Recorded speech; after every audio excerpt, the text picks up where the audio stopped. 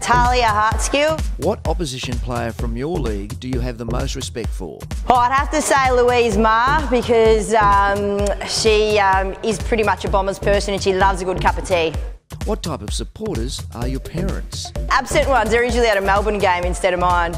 Do you have a go-to pump-up song? Probably Black Skinhead by Kanye West. Who's a sporting hero you look up to? Jen Simmons. Do you follow the AFL, AFLW? If so, who do you support and who's your favourite player? Do both. Barrack for the D's. AFL, I love Nathan Jones. And I got to support a couple of local girls from Carlton and Jess and Sarah Hoskin. Your most influential coach and why? I say Brit because I have to say good things about her so I get a game. Your best asset as a player? Good at getting around the girls and warming the bench. Your worst? Probably getting off the bench.